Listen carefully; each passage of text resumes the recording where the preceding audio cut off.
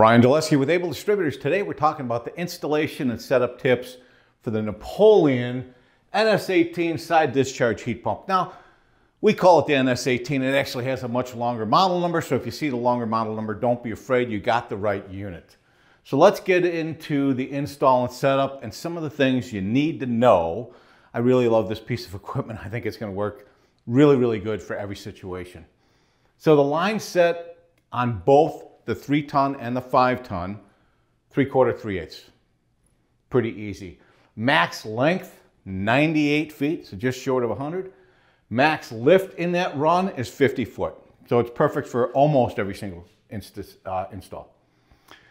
We're going to have a pad and a stand. Now, obviously, if you're using it as a heat pump, you're going to want our 18-inch stand, get it up out of the snow. It's open on the bottom, so when it goes into the frost, it can just dump and shed the ice and shed the water and then continue to run. We put that stand on top of a pad. That way you don't get weeds and grass and everything growing underneath it. Makes it nice, neat, and clean. Now, you could use this as just a really, really quiet, really high efficiency, modulating AC. Eliminate the stand, put it right on a pad. It'll work for you. The NS18 is going to be perfect for Unico, is what we sell, our small duct high velocity system. We sell a lot of it. We're the #1 seller in Chicagoland. It'll also work on the Space Pack. Both those are set up for heat pump right from the factory. It's perfect. When you do this, you're going to want to make sure you get a dual fuel thermostat. We've got about 7 models that we carry here at Able Distributors. We can absolutely help you with that, and a wiring diagram. Dimensions. So let's take a look at the units first. What you're looking at now is the 3-ton and a 5-ton. The 5-ton is a little taller and wider than the 3-ton, so let's get into the dimensions. 3-ton, 20 inches deep, 37 wide, 33 tall. The 5-ton's a little less deep, a little wider, and a little taller. It's not double tall, but it's a little taller. It's 17 inches deep, 43 inches wide, and 53 inches tall. All right, when you set this up, these come in a 2/3-ton and a 4/5-ton, which means we only have 2 units. You can stop it at 2-ton if you want. You can put it in 3-ton, let the thing modulate and run the way it should. Same thing with the 4/5. You can shut it off at 4-ton if you want, or you can let it modulate, do its thing. Inside the outdoor unit is a dip switch SA2. And what this does, this one bank of 4 switches does everything you need to adjust on this unit. So dip switch #1 is for capacity, just this first dip switch. Up is large, so it's in a 3-ton mode. If this was on a 3-ton, that's in a 3-ton mode. If it was on a 5-ton, that's in a 5-ton mode. Up is large. If you move that first dip switch down, you'd be limiting to a 2-ton or a 4-ton. The second dip switch, #2, just up or down is your only choice, is defrost. It comes from the factory standard. It comes up, or in the down position, it's strong. And since we are in Illinois, in Chicagoland, I'm going to tell you that you're going to always want to move that switch to strong. So whether or not you limit the capacity, that's on you.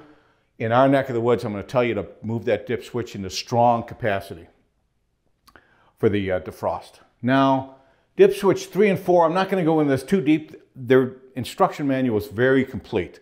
It shows you everything you need to know. Depending on how you move dip switch 3 and 4, you've got 3 settings that it could be. Standard, which is how it is now. It's going to come that way from the factory. Strong just means that it's going to get to its modulation rate faster.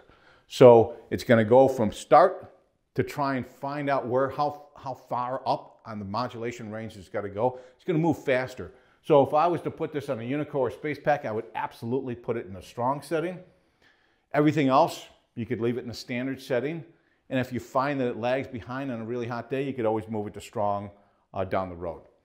The economy, the energy save mode, just means that it's going to start and it's going to move very slow. So if it can, satisfy that thermostat before it modulates all the way up, you save energy, you save electricity. Honestly, I don't know if I'd use it. I think I'd go either standard, which it comes in, or the strong. Charging this system, it's a little different than everything else on the planet. Everything else on the planet, it kind of gives you enough for X amount of feet and an A-coil. This does not include the A-coil. So it comes charged for 25 feet of line set. You're going to have to add 6 ounces for the A-coil. So if it's 25 feet or less, you don't have to mess with the line set charge, but you got to add for the A-coil. Everything over 25 feet, you're going to add 0.32 ounces per foot of line set. So it's pretty simple there. Some of the other things you need to know is the range. Cooling, 5 degrees to 129 degrees. Why is it important? Because you're not going to use this in a server room, because you may have to cool a computer room below 5 degrees. You just can't do it. You got to go another way. Use another piece of equipment. Heating, minus 22 to 75 degrees. So if you need heat above 75 degrees, you got to go a different way. If it's 75 degrees out, this is not going to fire up heating. It's 100% capacity to -5. Mind blown, truly, truly amazing. The coil. So we have Aspen coils that's a perfect match for this, and it'll get you the rebate. But what I'd like to mention is if you have an existing TXV fin-on coil, which means it's not a microchannel coil, if you've got a system that's maybe 3-4 years old, it's a 410 system, again, it's fin on tube, it's got a TXV, and you just want this for an AC, and you're not going to use it as a heat pump, by all means, cut off that outdoor unit, wire up Y&C, throw this thing on, and you've just installed a really efficient, modulating, quiet side discharge AC. Low voltage connections. It's a little different here too. We're used to the Bosch heat pumps and other heat pumps where you only need 4 low voltage wires. This one more, the R. So you're going to power the board inside this outdoor unit all the time.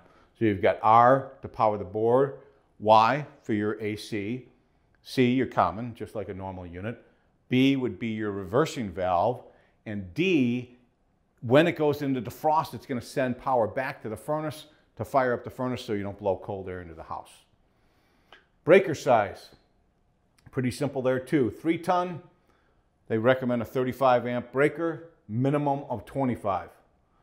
5 ton, 45, minimum of 35. Pretty simple.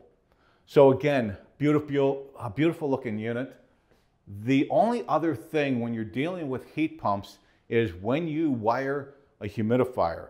If you wire it off of the humidifier contacts on the board of a furnace, typically those will not energize the humidifier in cooling. And you got to remember that when you're in heat pump mode, that furnace still thinks it's in cooling. So you're going to want to set your humidistat up at the thermostat to work anytime it needs humidity. So then it'll be easy for you to add humidity even with the AC on in heat pump mode. The only thing you're going to have to remember is to shut your humidistat to off come summer so you're not adding humidity. And that's it. The Napoleon side discharge heat pump, the NS18, comes in 2 sizes, the 3 ton, 5 ton. You can diminish them to a 2 ton and a 4 ton. I got to tell you, this thing for underneath decks, if you got to stack 2 ACs, if you've got just a little bit of room between the sidewalk and the house for a side discharge, it makes all the difference in the world. And honestly, in our neck of the woods with snow and ice and everything else, a side discharge heat pump may make more sense than having the fan facing up. I think it will. That's the NS18 in stock at all the Able branches. If you need anything, let us know. Brian Doleski, Able Distributors.